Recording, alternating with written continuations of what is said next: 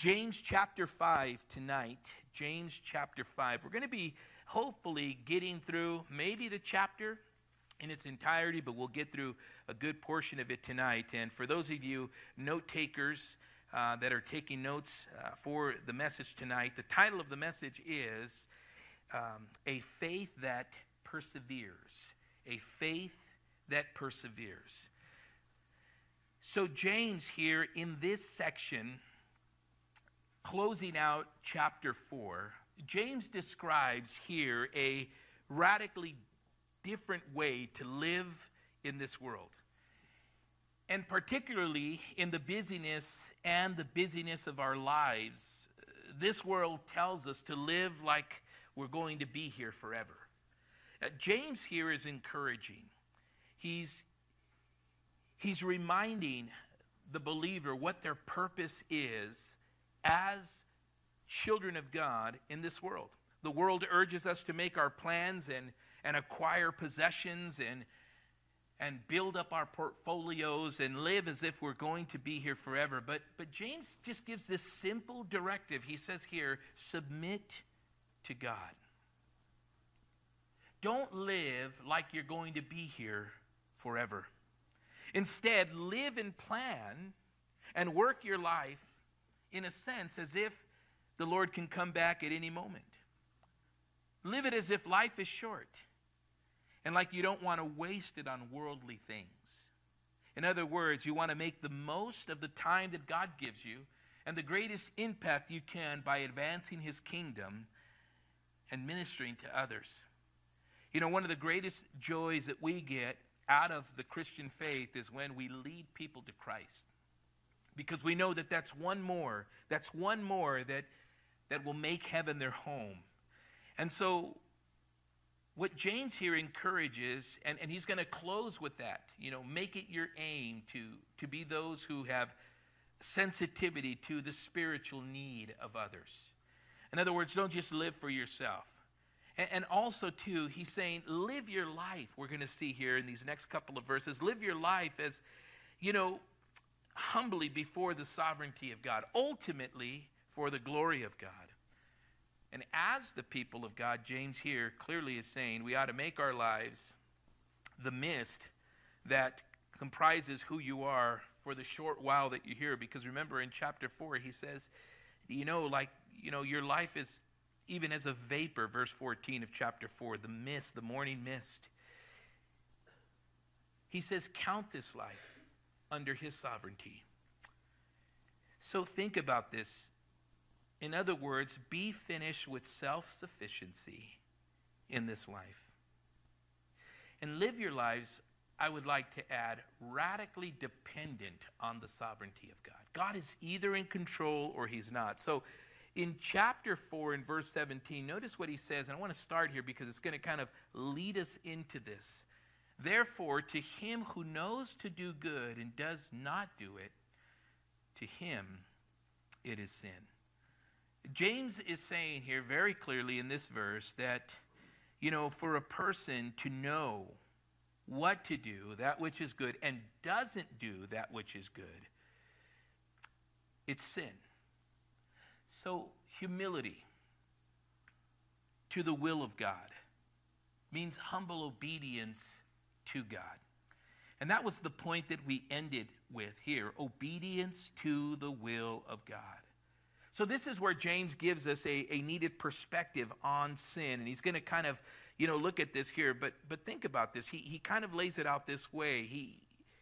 He talks about the sins of omission and sins of commission. And he's kind of breaking it down here. Therefore, to him who knows, in other words, we are aware of what it is to do good and does not do it, so we disobey. To him it is sin. Now remember, we see elsewhere in Scripture where it says it's better for you to have not known than to know and not do, and not obey, and not practice. So that reminder there that if we have knowledge of what it is or what to do, that which is good, then because we are believers, we are to do it. To not do is sinful. You know, this is where oftentimes we tell people, you know, your silence is actually a response. Your silence is actually saying something. You know of a situation or a matter, and ultimately, you know, you can say something, and usually that's what it is. You know, people are always looking for somebody to say something. You know, but if you don't say it, and you know you should, your silence is your answer. In other words, because you're withholding and you're not saying, then it becomes that you're okay with what's being said. You know, in one sense, like a lie.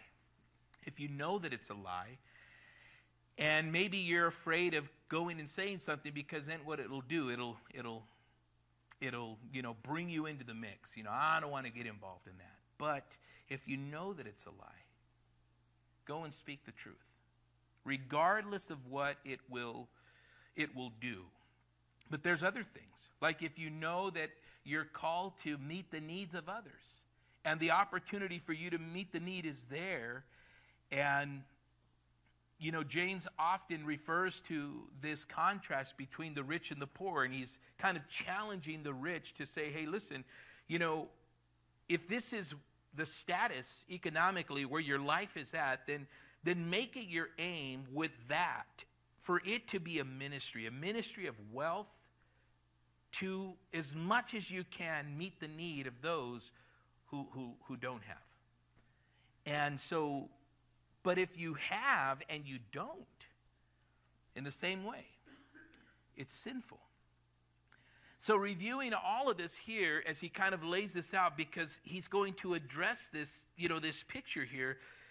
Remember, he started off with not showing favoritism, and in some way, we can see here, consequently, it would be a sin of commission for us to show favoritism. But he also is telling them to care for the needy, to be a blessing to them. He tells about those who boast about tomorrow. Don't boast like if you think, or you're confident enough to think that, hey, listen, the sovereignty of God is not anything that you should submit yourself to, because you are confident and you know that tomorrow is yours. No, it's promised to no one. And so this idea here is that we are to be aware of what God's called us to do and practice it as much as we are able to. And so, like this example that he's given with the poor and the needy, he kind of lays it out this way, and he says, well, it would be a sin of commission if we show favoritism, but also he told us to care for the needy. Therefore, it would be a sin of omission for us not to care for the needy. And this is, in fact, how Jesus approached the lack of care for the needy. Remember, Jesus had his way of speaking concerning those that were in need. In Matthew chapter 25, and we looked at this last time we were here, but the point that he's making is that ultimately this will show a life that is obedient to the will of God versus a life that is not. And it's not so much of the doing, it is if it is like second nature to you. So there's a lot of organizations today that give to the poor, and they're not Christian organizations. And it's not that James is saying, nor is Jesus saying, hey, only Christians do this. No, people do this.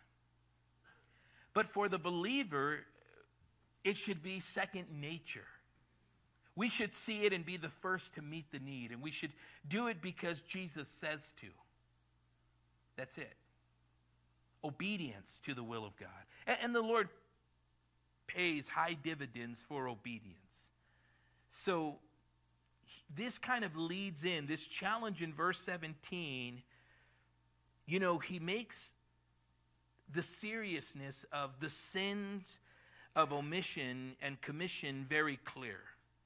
So, in other words, what James is saying is, how can a person claim to be Christian but lives, you know, a lifestyle that's contrary to what the Bible says? Now, we're not talking about people making a mistake, because, you know, I think on a day-to-day basis, we all kind of make these mistakes where we pray and we say, Lord, help me. You know, I'm blowing it here or there.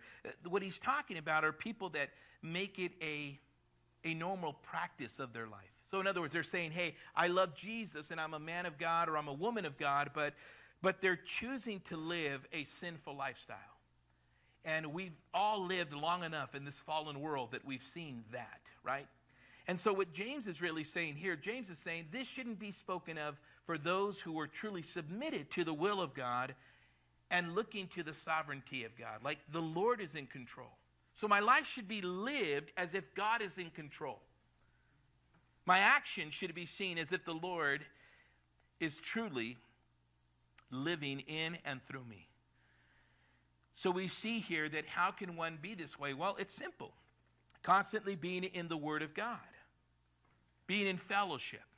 Doing these things that are maybe more easier to do than others. Maybe you might not have, like I was sharing with you guys here at the start of the service, the ability just to pick up and go to another state and go and plant a church in another country, you know. But you can serve those that have need in this community. You see, so you meet the need where it's at. And you know, needs will always present themselves. They will always present themselves. So the emphasis really here is, in a sense, James kind of continues on this note of, listen, we need to take care of those who have need. And it could be for many things. It doesn't just have to be those that have material need. But it could also be those that have spiritual need.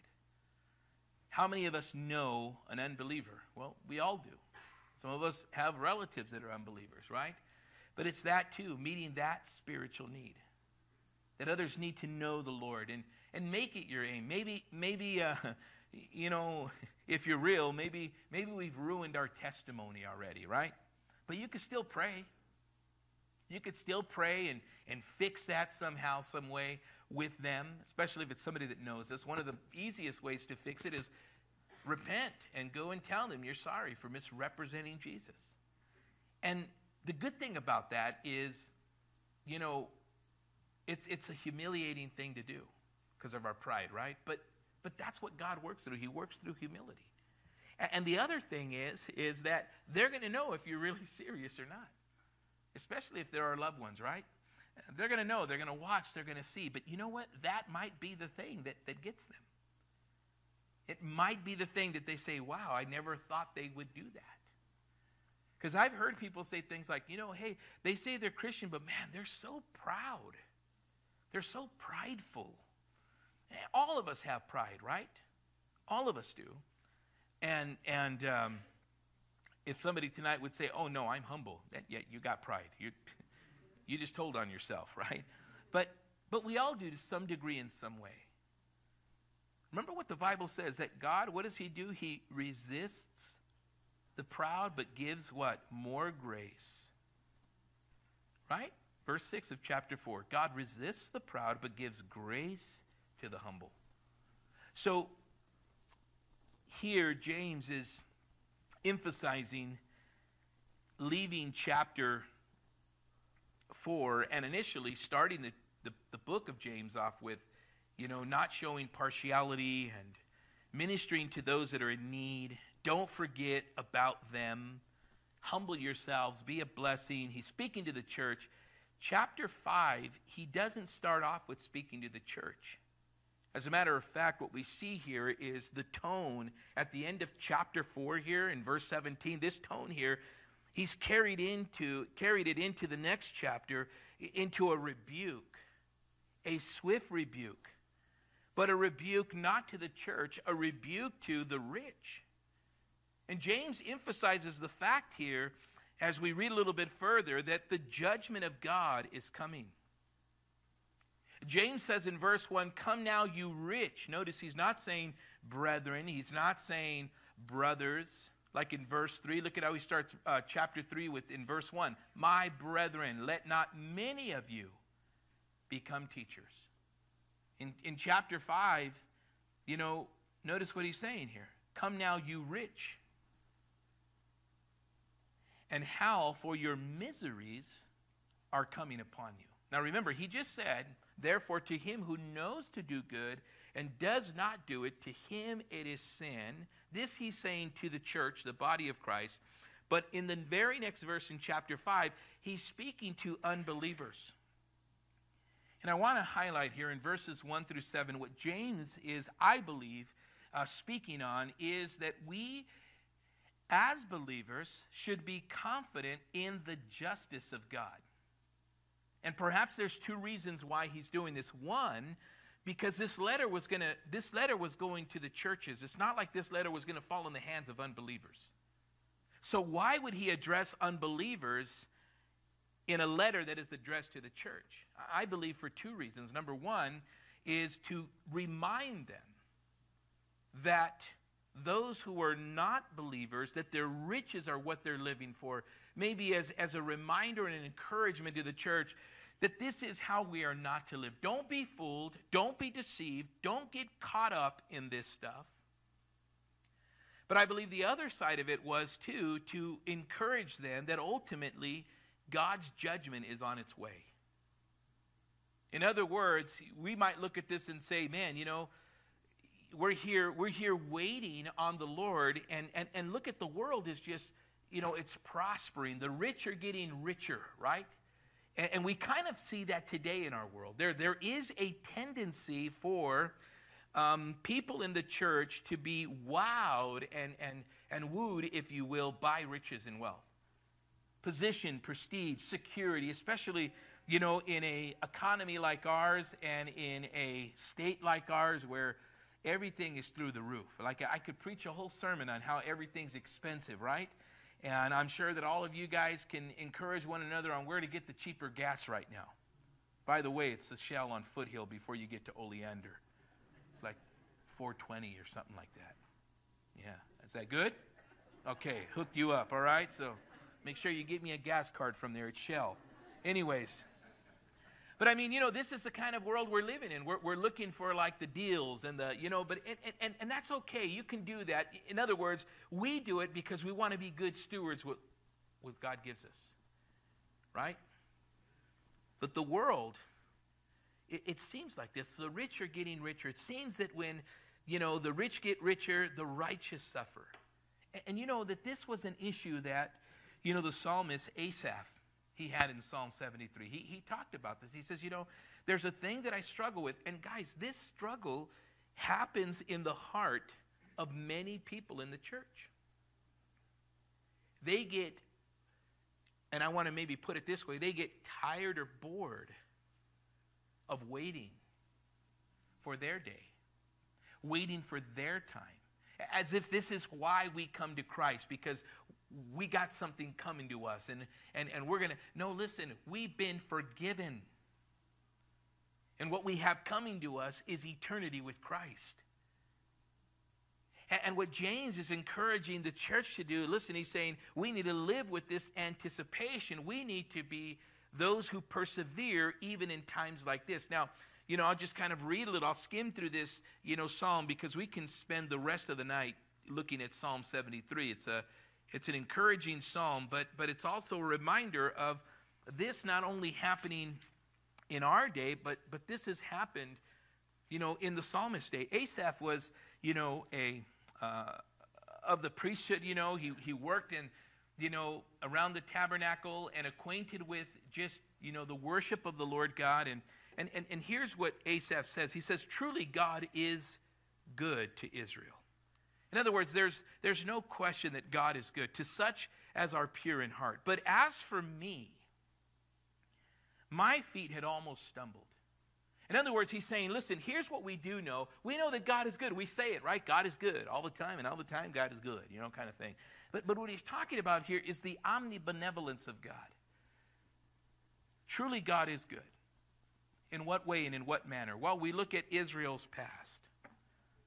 We see there what the Lord has done, you know, in and through that, how he's delivered them, how he has worked with them, how he has strengthened them, how he has delivered them, how he's done these things for them. And this is what he does, right? So he's saying, truly, if we look back at the history of the people of Israel, God has been faithful, God is good. He says, but as for me, my feet have almost stumbled.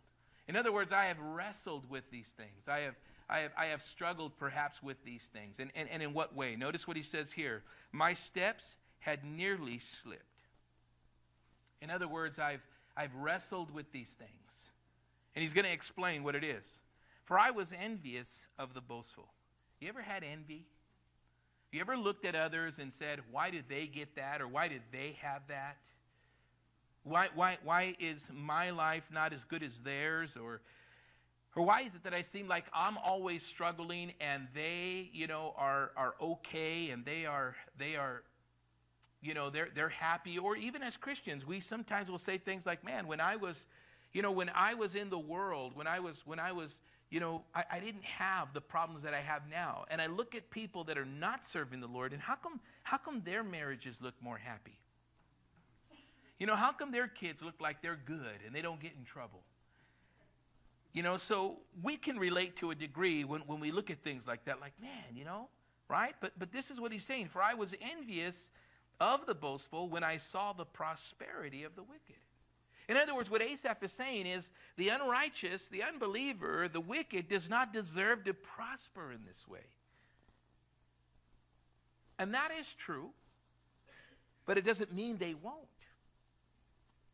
For there are no pangs in their death. Notice what he's saying here, no pangs in their death. So the point that he's making here is he's saying, listen, it's not like, it's not like they're suffering. Their health is good. And then he goes on to say here, but their strength is firm, the wicked. They are not in trouble as other men, nor are they plagued like other men. Therefore, pride serves as their necklace. Violence covers them like a garment. Their eyes bulge with abundance. Look at that. They have more than heart could wish. They scoff and speak wickedly concerning oppression, the poor. Like, they're poor because they don't work as hard or they don't have, there is that. Disregard toward those that have need. And notice what Asaph's saying here. The rich, well, they persecute the poor. And that's what James was saying. Remember, he was saying the rich persecute the poor. And then he goes on to say here in Psalm 73, in verse 8, he says, they scoff and speak wickedly concerning oppression. They speak loftily.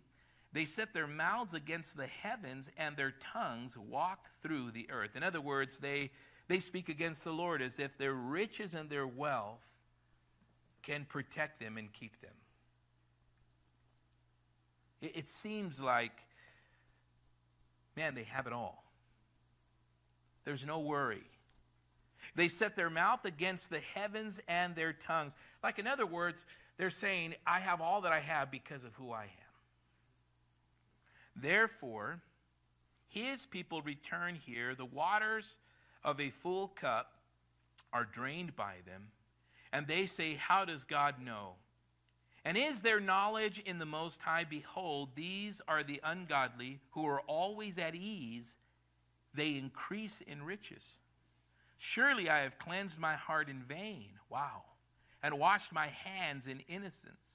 For all the day long I have been plagued. Notice what he says here, and chastened every morning. This hasn't been easy for Asaph. If I had said, I will speak thus, behold, I would have been untrue to the generation of your children. When I thought of how to understand this, it was too painful for me. So notice what he's saying here. He's saying, listen. He says, I looked at this, and I seen this, and I realized the suffering. In other words, Asaph was wrestling with the fact that why does God's children suffer and the wicked seem to prosper? He says this is an injustice. It's an injustice. But then he said something started to happen. As he began to experience these things, he realized something. In verse 14 and in verse 15, he says, for all the day long I have been plagued and chastened every morning. If I had said, I will speak thus, behold, I would have been untrue in the generation of your children. Good thing he didn't speak. He's just pondering this in his heart. Good thing he didn't get out there and say, you know what? God's not going to deliver. God's not going to meet your need. God's not going to this. God's not going to that. And the next thing you know, you begin to see, ultimately him stating very clearly here that I'm glad I didn't say nothing. I'm glad I kept my mouth shut. But where did everything change? Verse 17, until I went into the sanctuary of God, then I understood their end. I understood their end. In other words, he's saying here, now I have understanding. Well, what took place in the sanctuary of God? The place where God's presence is. Prayer. The Word of God. In other words, Asaph said, listen, we can be in this world, and if we are not doing what James says to do. Remember what James says to do. He makes it very clear. He says, submit to God, resist the devil, and he will flee from you. Resist the devil, and he'll flee from you. So in submitting to God, we come to the Lord in prayer. We come to the Lord through his word. We come to the Lord in fellowship. And Asaph was saying, listen, we live in such a lopsided world, if you will. The rich get richer. The poor, well, they get poorer. They suffer. As believers, he says, the wicked prosper and the righteous suffer. It's just this imbalance, he says, and it ought not to be. And if I allow myself to ponder this in my mind and start to think of how unfair this is and allow the enemy to get in there and begin to kind of do that trick on my mind and make me think like, man, this thing of trusting God when I have a need, well, where's God? He's not meeting the need. And you see the unrighteous, they don't have needs like you. And they're horribly wicked. And you say, how is it that they are better off than me? But then he says, as I came into the sanctuary of the Lord, the place where God's presence is, the place where God's word and worship and prayer and these things. In other words, he submitted to God. And then, what did he say? He says, good thing I didn't say anything, because now I understand their end. I get it. He was able to resist the temptation of doing what? Speaking against God. He was able to resist the temptation of perhaps maybe drawing a generation away from the Lord, being taken in by the temptation of doing this. And how did he fulfill that? Submission to God. This is what perseverance is. To persevere means to really charge ahead, to do so even when it's not easy. And in verses 1 through 7, James describes the world we live in. It's as if he's revisiting what Asaph is saying in Psalm 73, but he's giving this word directly to unbelievers, but more importantly, to the believer, that they would know and understand that they could have confidence in God's justice. So notice what Jesus says concerning the rich in Luke chapter 6. Look at what Jesus says, Luke chapter 6 in verse 24. Luke 6:24. And Jesus kind of gives the same description here that James is giving in Luke chapter 6. I was looking at this earlier, and I should have put in my notes Luke chapter 6, verse 24 through 26. But look at what he says here. He says in verse 24, Luke chapter 6, but woe to you who are rich. This is Jesus. For you have received your consolation. And what does this mean? Jesus is not saying that riches are sinful. He's talking about, those who are rich, and he's saying you have received your consolation. The idea there is when he's saying you've received your consolation, the implication is that they feel that they have all that they need. That they have all that they need. Some of the most difficult people to lead to Christ are those who feel they have everything they need. Some of us know people that are rich and wealthy, and they don't really feel they need God, especially when things are going good, right? And they're making their money. Woe to you who are full, for you shall hunger.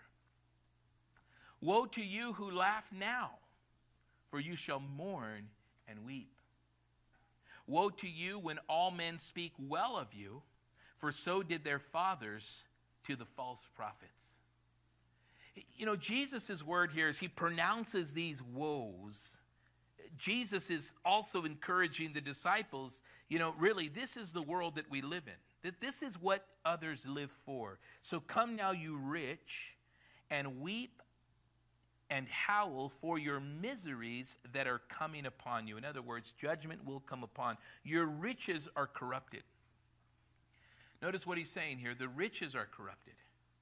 So he's not saying that they are corrupted in a sense, though riches will corrupt us. But, you know, this is the point. I think sometimes people think that if you're rich, you know, you're in sin. No, when your riches begin to take the place of the Lord in your life, and you feel that you're good and you're at peace because of what you have, you know, resourcefully, versus I'm good and I'm at peace because Christ has saved me.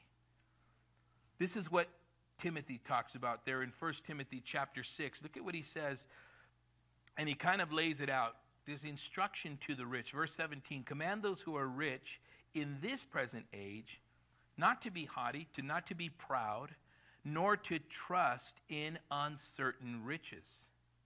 Now, when you say uncertain riches, what does that mean? Well, you know, wealth doesn't last. It doesn't last forever. It might last for your lifetime, but you're going to expire. Right? And what does death do? It's the great equalizer. Remember what Job said? He's like, naked I came into this world in, naked I will go. It's the great equalizer. So notice the point here that we see when he's saying here, uncertain. You know, you're not always going to be rich. And riches don't last. I mean, when the, you know, one of the things that we can take, at least in our lifetime, when the economy hit in 2008, I don't know if anybody here was affected by that, but the world's wealth was. I mean, at least for this country. And a lot of people lost. And it was out of their control. They couldn't stop it. They couldn't do anything about it. It was just like it was a loss. Everybody took it. And it wasn't that only a certain, everybody took a hit. And there's people that still say that. Now they're saying this after coming through and coming out of the pandemic, right? They're saying, man, this business didn't recover. Churches didn't recover. Churches didn't open back up. And you look at these things and you say, wow, man, you know, wealth overnight, it's just, it comes and it goes. Exactly. That's the uncertainty of riches. In other words, don't put your trust in riches because they come and go. So the idea here, he goes on to say in chapter 6 of 1 Timothy, notice what else he says here. But trust not in uncertain riches, but in the living God, who gives us richly all things to enjoy. And I think that is the point I'm wanting to make here. Are you okay with what God defines as He gives you richly all things you can enjoy? Are you okay with what God gives you? Now, this is that thing that I was saying, you know, as James is speaking this word in chapter 5, he's kind of saying, are there any that wrestle? Man, I'd be better off if I had a little more. I believe it was Rockefeller, right, that they asked, you know, how much is enough? And his response was, just a little more. Just a little more. I mean, that it's going to be, and when you hit that, how much is enough? A little more, a little more, a little more. You see? And so the point here, for the child of God, it's not will you or you should be okay. Let them do good, that they be rich in good works, ready to give, willing to share, storing up for themselves a good foundation for the time to come, that they may lay hold of eternal life.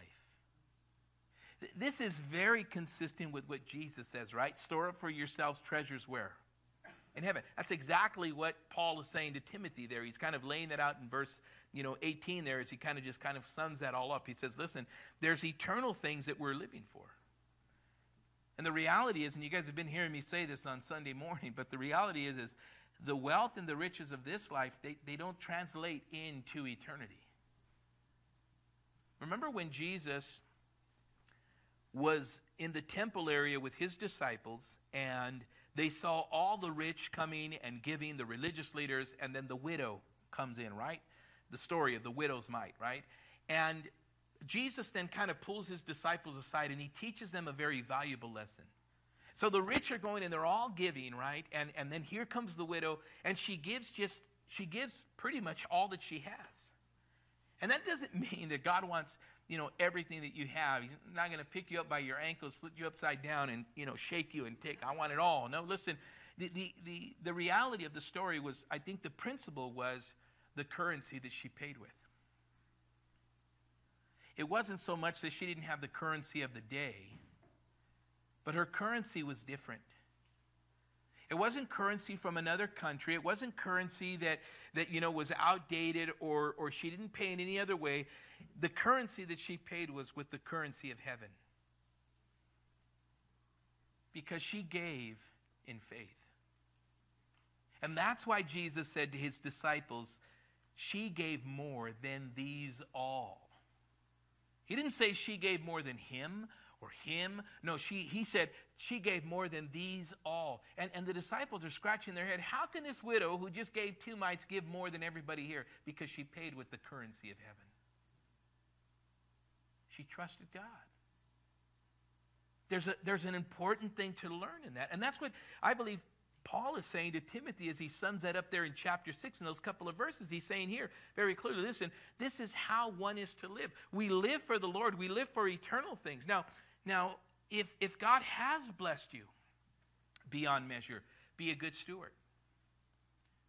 Be a good steward. Stewardship is trusting the Lord. Part of that is giving. Giving. I shared with you guys, I knew a gentleman, he's now gone to be with the Lord for a couple of years, and some of you that have been here long enough, know this gentleman because he was a blessing to this church.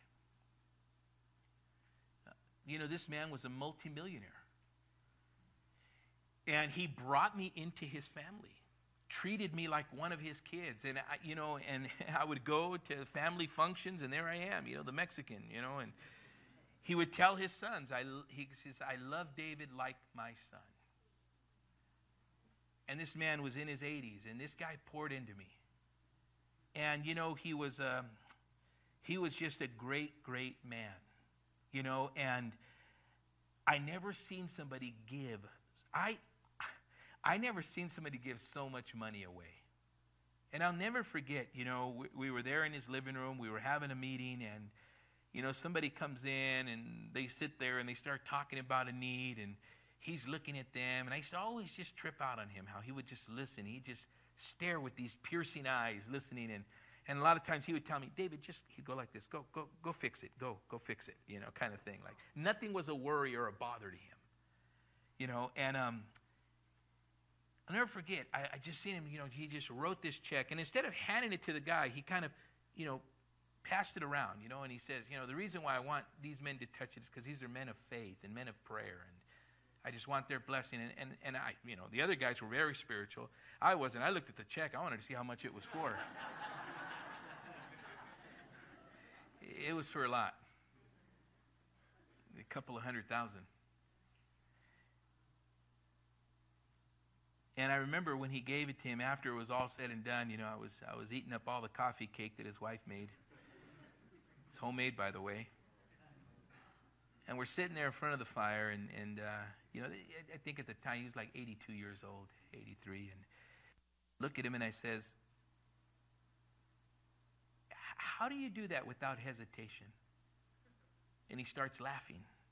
And he says, what, write a check? I says, yeah. I go, I get it. Like you got, you're a rich man. I says, but he's all, it's not about that. He goes, actually, I'm not. He goes, I don't, he goes, that check that I just wrote just came in. And the Lord just told me to give it to him. And he says, one thing David learned, you will never be able to outgive God. He goes, and maybe tomorrow a check will come in, and I'll probably hold it in my account for a day or two until the Lord says, now give it to this one, give it to that one. He goes, my whole life's been that way, but I've never been without. My family's blessed. My children are blessed. My grandchildren are blessed. And I was blown away by that, you know. So I was like, well, you know, I got needs, bro. No, I'm just kidding. Trust me, that man took care of me. He really did. He was a blessing to my life more than anything. I just liked hanging out with him. It was just, we just had some good conversations, and we'd cry together, we'd pray together, and he was really a blessing to my life. But that's the whole point. Like, I can say I knew someone that riches didn't mean anything to him. What he saw in riches was more opportunity to serve the body of Christ. More opportunity to serve the body of Christ. It's mind-blowing. You know, and we would go to places, and he'd say, I want you to meet me here. And I'd go to this place, and it'd be like a senior community, but not like the ones here in Fontana. Like this one was like on golf course property. I mean, beautiful houses, everything. And then I says, oh, man, this is nice. Are you planning to move here, you know? Like, because I didn't know. He's like, no, I own it. He's like, there's a couple of empty houses. You can come and stay here if you want, you know, for a time and get away for a weekend or something, you know, and do stuff here with your church. Bring them here for a banquet. Come do it in my living room. His living room was the size of our sanctuary. Maybe a little bit bigger. But, you know, and I was like, man, this guy is amazing, you know. And when he went to be with the Lord, I'll never forget at his funeral, his son got up there, and you couldn't have a funeral for this man without talking about money. This guy was the biggest giver anybody ever met. And his son asked, how many of you here were blessed by my father in the area of giving? That he blessed you financially. There was probably about, I'm not exaggerating, maybe 600, 700 people there. I don't think there was one that did not raise their hand. All the people raised their hand like we all have. It's like, wow. You know, but God, he does that. And I share that story because I always think of him when I think of, you know, the scripture's encouragement not to love money. This man had it and did not love it. He loved God more than anything. He loved the Lord. So here, this word and this rebuke is, in a sense, to even remind us not to come undone. Not to think that, you know, man, you know, I'm really missing out here. I'm missing out. You know, there's something else out there for me. And if I just go and get it, then I'll be happy. No, remain. Persevering is where you need to be. Remain. Now look at what he goes on to say here. Your riches are corrupted and your garments are moth-eaten. In other words, it's all subject to decay. It doesn't last forever. We quoted Jesus, you know, in Matthew chapter 6. What did he say in verses 19 through 21? Store up for yourselves treasures in heaven. He says your gold and your silver are corroded. Now we know that gold does not corrode, but the point that he's making is he's saying here, it's subject to decay. And their corrosion will be a witness against you and will eat your flesh like fire, and you have heaped up treasures in the last days. So the point here that he's making here, that the riches are corrupted, meaning, in other words, they're prostituting their goods, their wealth, their God-given, if you will, wealth. See, the rich don't understand that all that we have in this life and in this world is because God allows it. They might say, well, God didn't give me my wealth, but he sure gave you the breath that's in your lungs every day to wake up. You woke up on the wake-up list this morning. It all starts there. But notice here, they forget that the Lord is, as the psalmist said in Psalm 73, he says, truly the Lord God is good. We know that. The world doesn't know that, right? The world doesn't see that. So he goes on to say here, he says, you have heaped up treasures in the last days. In other words, they're living for this. Remember in 2 Timothy in chapter 4, Paul says, you know, those wicked people that stray from the faith will heap up for themselves teachers. They will amass them. In other words, they will only want to get around those that will speak what they want to hear. Here he's saying, listen, they heap up for themselves treasures in the last days as if Christ is not coming back. We're going to be here forever. And what do? Well, they ultimately, in doing so, James will argue that they do so at the expense of the poor and the needy, no desire to minister. So notice what he says here in verse 4. Indeed, the wages of the laborers who mowed your fields, which you kept back by fraud, cry out. And the cries of the reapers have reached the ears of the Lord of hosts. The word there is Sabaoth in your Bibles. It's really the Lord of hosts. And so what is he saying here? He's saying those that receive this wealth in some ways have done it by defrauding others. Because a lot of the riches, I mean, this is where it is. I mean, today it's kind of become like this political thing, right? And we're seeing that a lot of the political argument right now, especially with, time of the elections coming, a lot of it is talking about wealth that's been received by ill-gotten gain by these political figures. Now, we know that political figures are not, those that we're to be looking for as the answer, but we're seeing it where we see that all of this wealth has been in some way brought in somehow, some way, at the expense of others. And he says here, in this case, he says, remember in Leviticus 19 and in Deuteronomy 24, the Bible says, do not defraud your brother in this way. You give them what you owe them.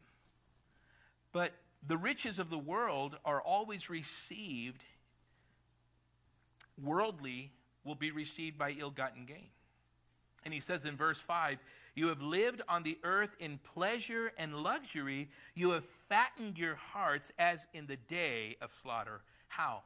By hoarding up their wealth, hoarding up their riches, by fraud, by self-indulgence.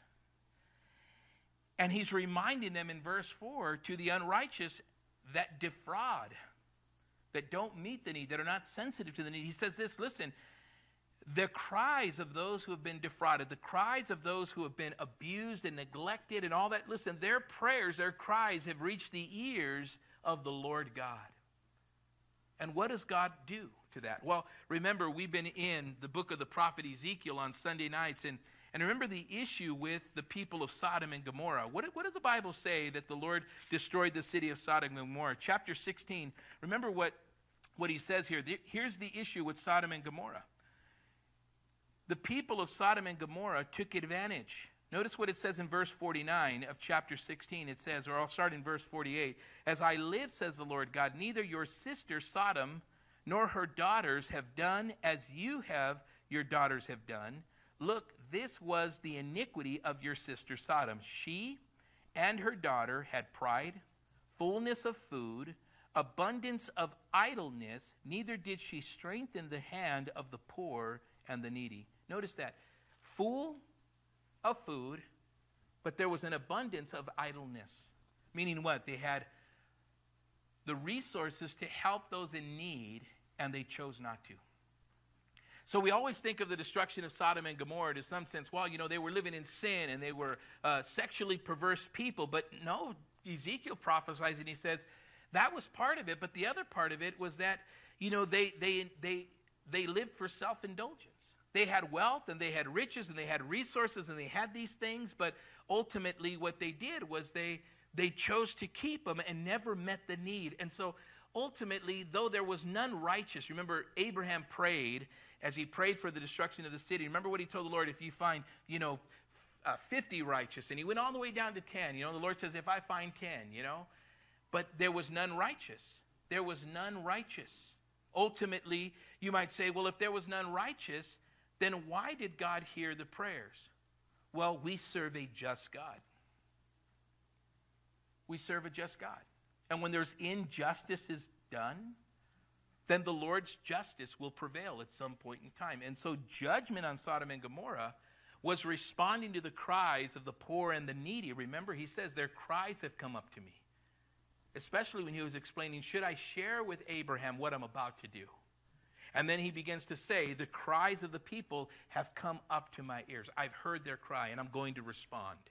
So that had to do with that, the neglect of the poor and the needy. So translating this now here with James, James is saying it still stands. This is how the Lord still operates today. In verse 6, he says, you have condemned and you have murdered.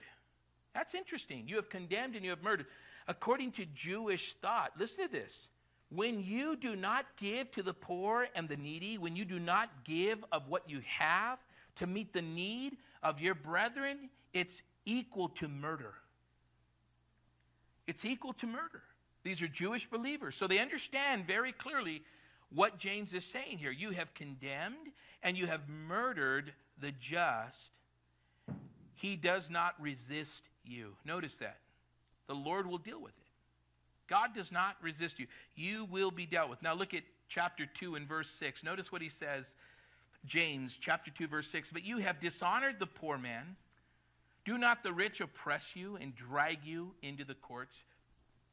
James is saying here, the rich persecute the poor. And one day, all of these injustices done by a filthy rich world. Let me say that again, by a filthy rich world. We think of filthy rich like, oh, they just got a lot. But I'm talking about riches acquired by filth. When that happens, all the injustices, it'll take place.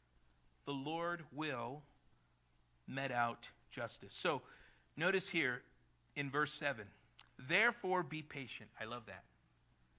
So now we look at verses 1 through 6 and we say, now he's speaking to the church. In verses 1 through 6, he wasn't speaking to the church. He was speaking to the rich that were corrupted in their riches, that were not doing what they should be doing with those riches. In other words, meeting the need and being a blessing and so on and so forth. They were living for their riches, living as if Christ was not coming, living as if, listen to this, guys, as if there's no eternity. Because that's true. The rich who live for the riches of this world do not believe that they need God in their life.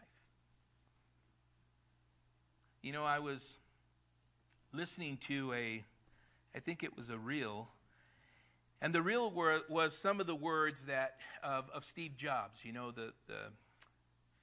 Everybody knows who Steve Jobs is, right? And one of the wealthiest men in the world, and he died a billionaire, and we know all Apple product, everything, but he died, and ultimately his last words were something to the nature of, while he was dying, was like, man, it doesn't matter how much money you have in this world.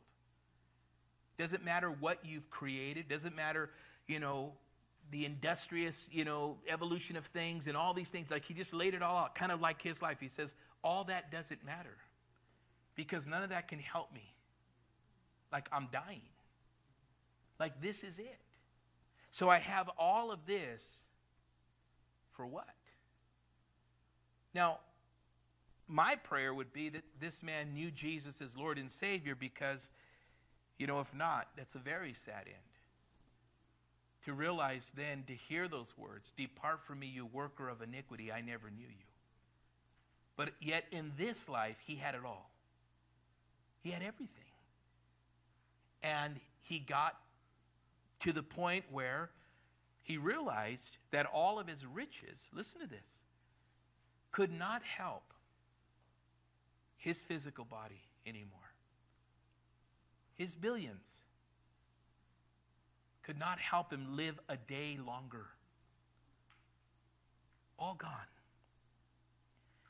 You see, in all this here, don't be distracted by the riches of the world. Don't be put off. Don't be distracted. Don't start thinking, well, I just maybe if I just cut some corners here and do some things there. Guys, listen, be above reproach. And also, don't live like if this next dollar is gonna make you any better than what you are. Put God first. Put the things of the Lord first. Trust God. And this other thing that we sometimes wrestle with, like Asaph said, hey, he didn't wrestle with riches. He wrestled with the fact that, why do the wicked prosper and the righteous suffer?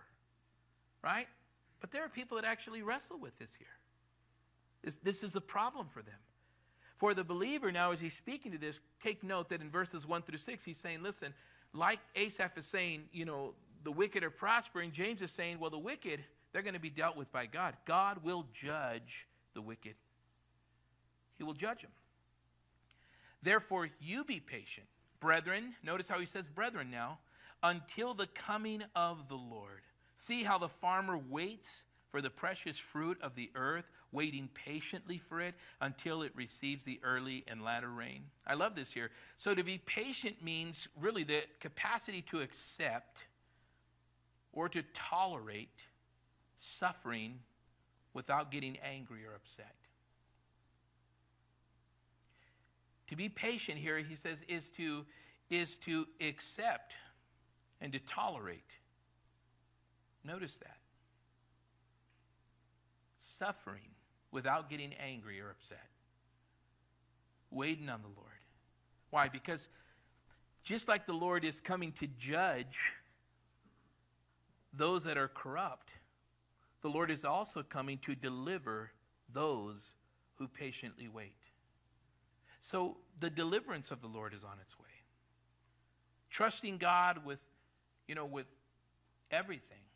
And especially trusting God, with what you cannot control. This is what the farmer did. See, the farmer had no control of the early rain or the latter rain. If there was too much rain, it would ruin his crops. If there was not enough rain, it would be a drought, and his crops were ruined. So the farmer was, he didn't have this irrigation system to do this. I mean, he waited for God's irrigation system, and he trusted the Lord for those things that were out of his control. If we get a short amount of rain, well, then you know what? Our crops are going to suffer. If we get too much, So in other words, the things that were out of his control, the farmer here trusted the Lord. There are things that are going to be out of your control. And in other words, don't lose heart and don't give up. And don't go the way of trying to pursue these things like, listen, if it's not going to happen, I got to go make it happen. No, James is saying, be patient. We're going to experience some things in this life. But like the farmer that waits for the precious fruit of the earth, waiting patiently for it until it receives the early or latter rain, you also be patient. Establish your hearts, for the coming of the Lord is at hand. I love that. So you trust God with what you cannot control, but honor God with what you can control. And you know what you can control? Being patient. Trusting the Lord. You can't control the difficulties of this life. They're going to come. All of us are going to get hit by it. Sometimes it's one thing after another, isn't it? I mean, it really is. And I've had that in my life as a Christian. I'll be honest with you guys. I've had at times, things are going good, and then boom, something happens, then it gets worse. And I'm just like, man, then it gets worse. It's like, man, I don't have, an opportunity to come up for some air. But I realize in that moment, Lord, you're God. And I've trusted you all these years. And Lord, this is just how I do it within the reasoning in my heart. Lord, you seen this coming before it even came. You seen it coming in other words, Lord, you've seen this in my life at this point in time. And you know the outcome. You're already seeing how this is going to end. So what I need to do is I just need to trust you. Because a lot of this is outside of my control. And anyways, the Bible doesn't tell me to be in control. It says to rest in the sovereignty of God and his complete control and rest in, but you want to know what? My flesh is challenged with that at times. It's like, oh man, I don't know if God's going to come through. I mean, I don't say that, but I think that. And it's like, man, Lord, but you will. You are. You're faithful, And sometimes, sometimes I wake up, it'll be 2, 3 in the morning, I don't really have no other reason to be up at all whatsoever. I mean, I could sound spiritual and say, oh, yes, I just go and get in the Word and I pray for you guys, No, but I do. If I get up that early, I realize, walking with the Lord this long, I realize it's not just by coincidence. Like, maybe it's a good time to pray for some people. Whether it be myself and my family, my kids, my wife. Sometimes it's something that maybe is on my heart because one of you guys are going through. And it's just like, Lord, I pray for them. And, it's not anything extravagant or great, but the fact that I just say, Lord, meet the need. God, Because I hope that somebody's doing the same for me. I believe they are because I can feel that people are praying for me. And so when people tell me, like, man, I'm praying for you, bro. I don't get offended when people text me out of the blue or they come up to me and say, you know what, I'm just praying for you. Like other people do, like, why? What did you hear? Like, dude, we all need prayer, man, right? Like, I'm praying for you. You know, to me, I appreciate that. I'm like, thank you. I need it. I need it. And I also need to be praying for others. Let me say that again. Thank you, I need it, but I also need to be praying for others. And you know, it's not a funny thing, and it's not a bad thing, but I'm just saying, when I get up and I'm like that, you know, sometimes I'll get up and I'll even make coffee and I'll drink it and I'll read, and then I'll go back down and fall asleep again. It's like, go to bed, you know, kind of thing, couple hours, whatever. But sometimes I just pray. I don't get out of bed or anything like that. I'll just pray, and before you know it, I'm back asleep again. So is it prayer that puts me back to sleep? Probably not, but ultimately, I would say the time that you have, don't waste it. The time that you have, don't waste it. You know, this whole point here of being patient, I think a lot of times we miss the point with this. And what the Lord is saying here is that, really, guys, the truth is we have no reason to complain. Has God ever been off with you? Has he ever missed it with you? Has he ever not been good to you? So patience should be that opportunity for us to experience the goodness of God. Now, I would like to say, who wants patience here? Raise your hand so we can pray. But, you know, I mean, you could pray for that. But note that now that you're aware that you're praying for patience, the implication is that you are impatient. We all are, right? But you're going to start to see some things now happen, and you're going to be like, whoa, why is this happening? Well, you did pray for patience. So here's an opportunity to practice it. Do not, he says here, verse 9, grumble against one another, brethren, lest you be condemned. Behold, the judge is standing at the door. Wow. You see this word here, grumble? What James is saying here is not only submit to God, resist the devil. He says resist complaining, resist speaking any evil against one another. Remember that the true judge is coming. Acts chapter 22 and verse 14 says that a day is going to come when the just one will come. Be careful. You see, verses 1 through 6, I'm just giving you my point, could be that very thing. In other words, like, hey, you know what? You know, don't lose patience. Don't go and try to make it happen. Trust the Lord. But then he also says there's other things that happen too when we're not patient.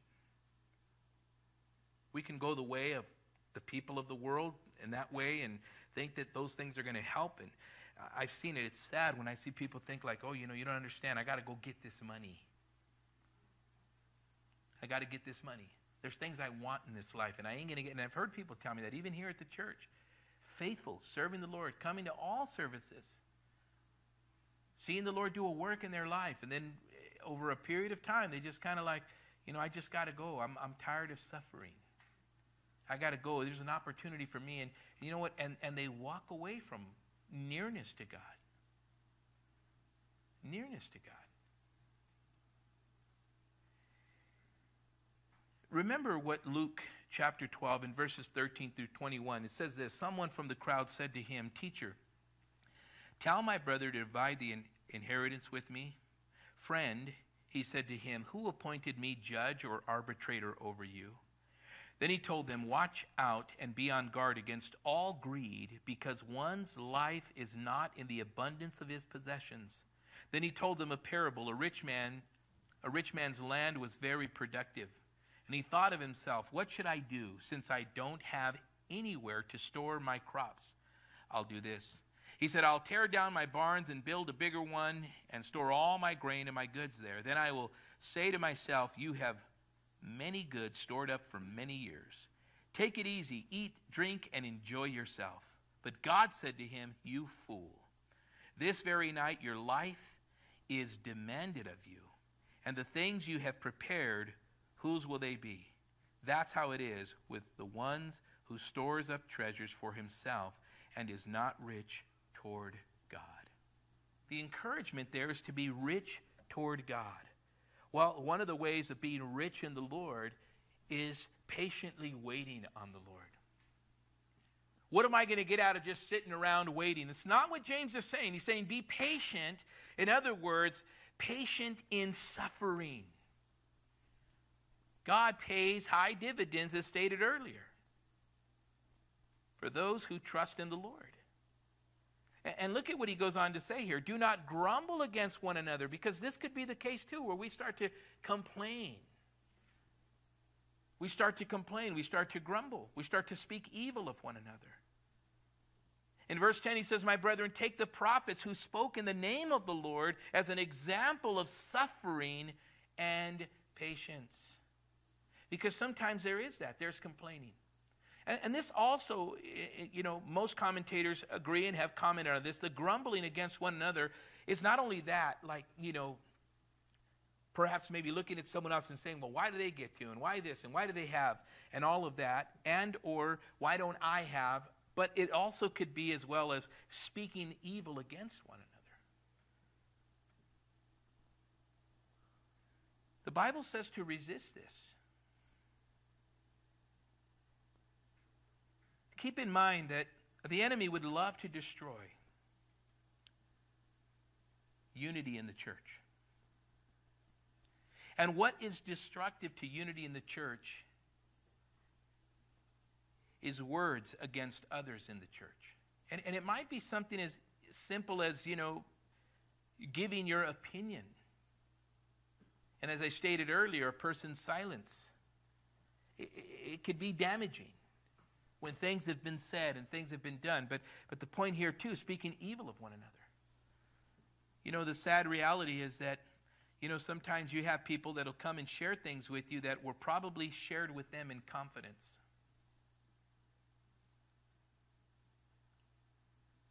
And the sad reality is that, you know, it might be something that maybe was directed toward you.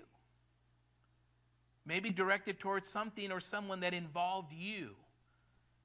But they were told it in confidence, maybe through a prayer request. And you know, hey, I know they said this. How do you know? Because they came to me for prayer about it. It's happened here in this church. And the things that have been said with that, the individuals involved, they don't have a relationship. But the one that went and said it, oh, they're fine. The Lord will deal with that.